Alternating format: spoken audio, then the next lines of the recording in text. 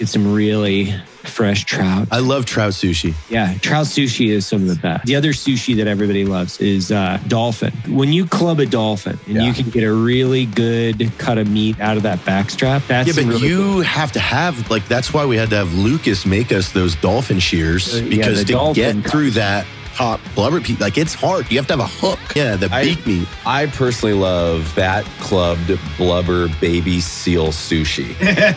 It's my favorite thing. PETA really doesn't like it, but there's something about that. It's the tenderness of the baby seal. Just very delicious. If you feed your baby seal on strictly CBD kelp, then you have a very relaxed piece of baby seal meat.